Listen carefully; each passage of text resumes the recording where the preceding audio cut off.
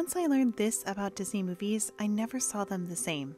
So back when Disney Studios was developing more live-action films in the 50s and 60s, getting a script by Walt Disney was no small feat. But screenwriter and producer Bill Walsh had a secret formula to get his scripts approved, and that was to stick a little Walt into the main character. So for Blackbeard's ghost, Blackbeard had Walt characteristics. The same went for the father in Shaggy Dog in 1959, and also the professor in Absent-Minded Professor in 1961. But Bill Walsh also did this for one of the most iconic movies of all time, and that was the father in Mary Poppins. You see, the father was almost non-existent in the actual story, but Bill Walsh made him a main character, an important character, with a storyline of him with his two kids. As Bill Walsh put it, he made the father, George W. Banks, a great deal like Walt.